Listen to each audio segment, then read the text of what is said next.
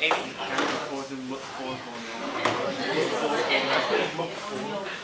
Give me your back 4 files, and I'm going to have to the mall.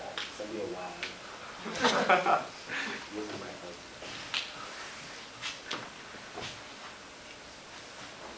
Okay, so I'm Olivia, and I did a robot that could solve a maze. And basically, so first I had one idea, which was a dancing robot, and that would basically, when it heard a song, it would either like do the dance move, like cha-cha slide, the walk, the Bernie, that one was kind of hard.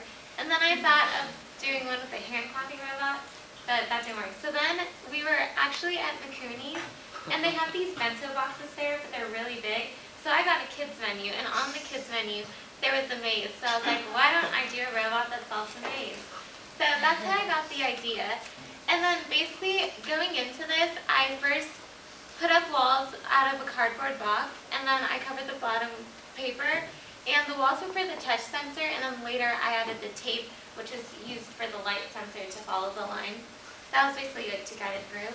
And then my first problem was I only had a bumper, and the problem with that is that it would just go into a wall, like hit it, back up, and then go into another wall, and it literally just went in circles. So then I decided to add an ultrasonic sensor, and I also made the brick flatter because I thought it would be more sturdy, and therefore it could go more straight. But that didn't work either because it was really big then, and it was hard to make the small turns. So then I finally figured out how to do it, so I used a tall brick, and then I added an ultrasonic sensor. Well, that was already there, but I re-put it on. And a light sensor. So the ultrasensor could sense the wall, and the light sensor could follow the tape. And then the changes, sorry, I didn't have any pictures for this, but going into the coding, I figured I'd do a while loop, and then an if-else statement to follow the line, and then an if statement in case it lands on a white square, which tells it to turn. But then I forgot to incorporate right turns. So my code's basically like a while statement, then like this follows the line, then if it lands on a square, it should check to, well, first it turns left, then it should check to see if the wall's too close. If it is, turn back around so it goes right. And then the path is basically like, it starts over here, and then it turns, and then it follows the line, and here it has to go left, and then it has to sense that there's a wall there, so it turns around and follows the line again. And then, oh, here's the first problem. It's like a movie, a video. Okay. This is my first failed attempt. Actually, I don't think it's going to work because if you didn't send me the video file. Oh. Okay. Wow, that's such a nice video. Okay then, sorry. Basically what it does is it goes like this, it hits a wall, and then it just goes like this over and over again. So that's like all you miss, don't worry. And then, because it just kept going in circles, I added a light sensor so it could kind of follow the tape and like be guided throughout the maze.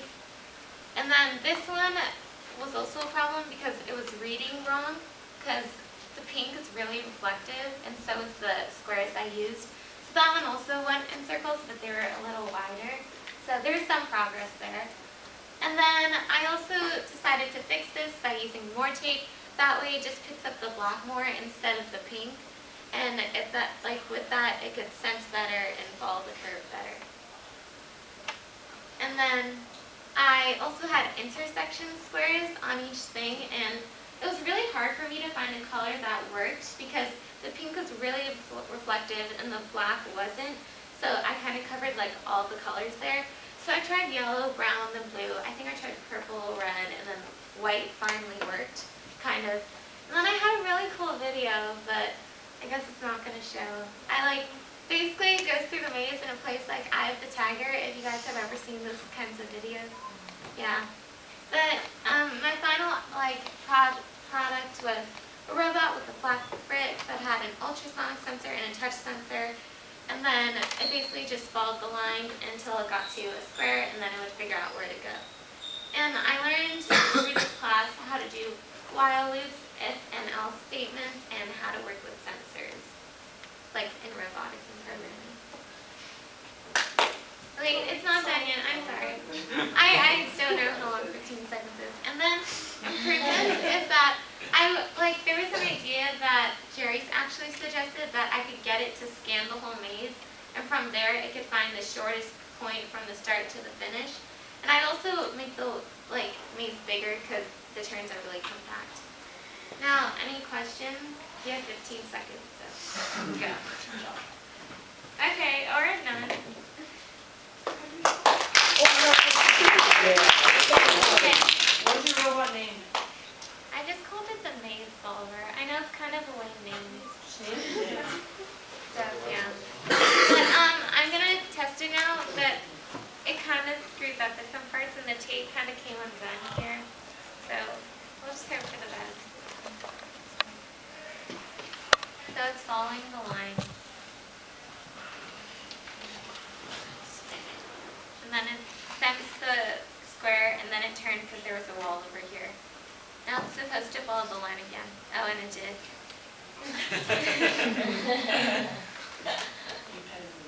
Oh man, that's exciting. I know. Monica heard it like 10 times. Oh no. It's the tape.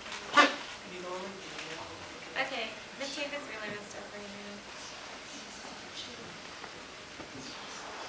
It's still following the line. So the music you added on later? Yeah, I wanted it to have like a finish line and to play music, but I never got there due to all the sensor problems. Oh, it's not the robot playing the music. It's No.